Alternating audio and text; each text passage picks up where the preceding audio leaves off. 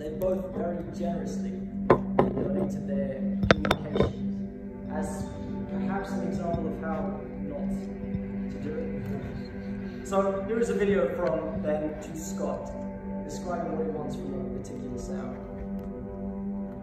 It's the end of the world, the glass guy's about to die, he's dying as his battery dies, so he starts screaming, then it blacks out, the battery's like dying, but while it's still black, the player can still hear the screaming, and then as the black rescinds into that single dot inside the skull, it localizes itself to there, so it's screaming, ah!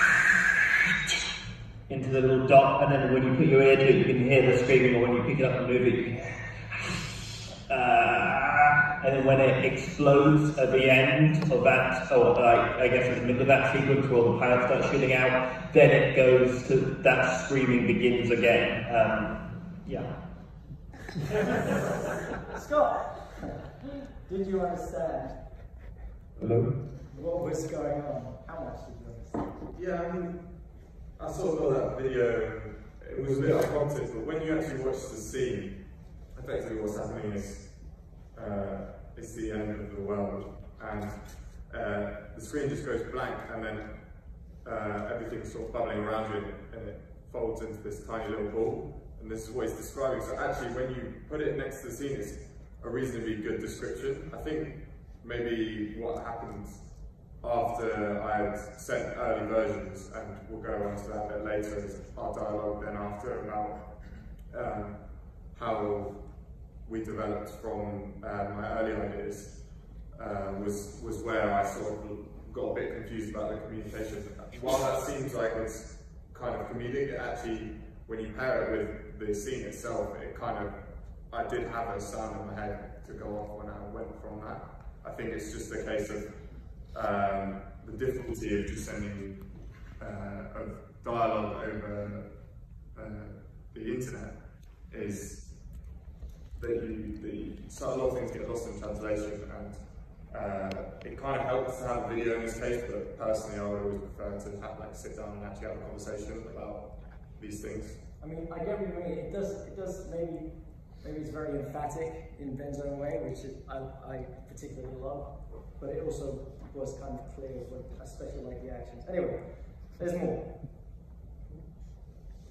There we go. So Ben sends Scott a reference track, as we just talked about. No problem. Sends a draft, a couple of revisions. Up to here, if this was me in this conversation, everything makes sense. Very clear. Up to here. Did you bump the melody? It's too much a song. I don't understand. It sounds like a toothpaste commercial. I'm so confused. Why are you saying did I copy the melody? No, it's just not necessary. It's a soundtrack beat, not a musical beat. Rhythm and melody don't really apply. It's an explosion. Scott, and then I have a couple things to add. Yeah, I mean, this is kind of just what I was talking about in terms of, it's great having Discord, keep in touch and share things all the time.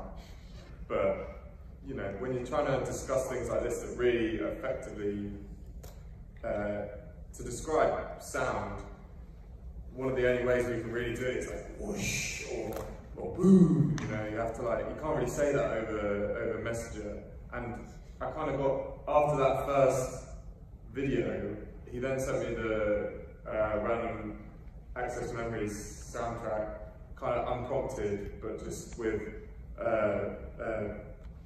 YouTube drop point from where to start from. And I sort of listened to it, I was like, okay, I can see what he's talking about here. And I sort of made something that was pretty similar to what I was hearing.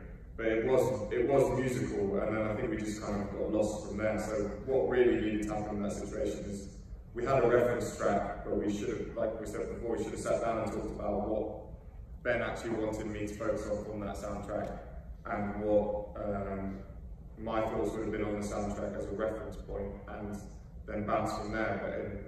But instead it was kind of like this unprompted thing. I just went back and did something.